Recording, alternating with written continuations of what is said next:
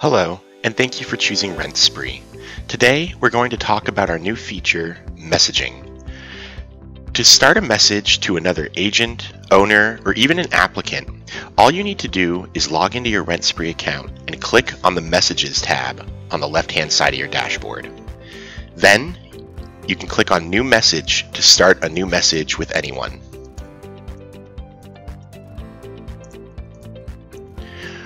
Once you do start a conversation, you'll be taken to the new message box where you can then type in any message you want. Just note the conversation does not save into your chat history until an actual message was sent. Once you send that message, the recipient will receive the following email to let them know that they have received a message from you.